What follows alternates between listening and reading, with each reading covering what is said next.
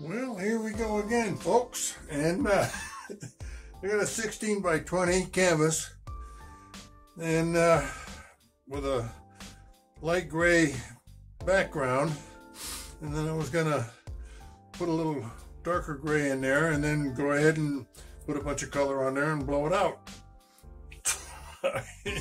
I did this, and I like it just like it is. So I was thinking maybe even putting a little black in it a little bit and blow it around, but I think that would ruin it. I like this.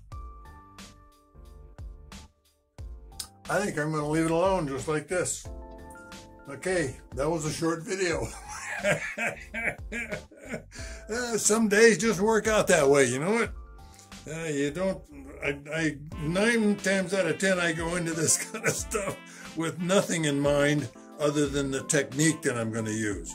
And I was going to do the typical line across it, blow it out, do my comb thing and make the little swirlies and maybe do some balloon kisses across it, because that's turning out to be really cool. And but you know what? I like this just like it is. I'm just going to leave this alone. It'll either get clear lacquered or epoxied. So we'll see you then. Bye.